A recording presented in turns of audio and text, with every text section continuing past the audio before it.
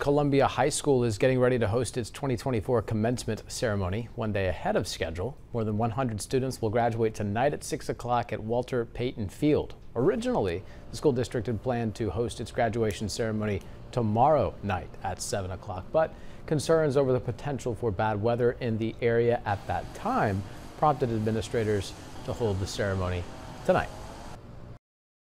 Just trying to beat the weather. It's kind of a no-win situation. Of course, we would love to be doing it tomorrow night at 7, but I believe the weather is going to probably cancel most of the outdoor activities for tomorrow. So to allow everyone to have full seating and to come in and to give our graduates, our 2024 graduates, the experience of graduating on the football field, we have moved it up. So we're excited, looking forward to it.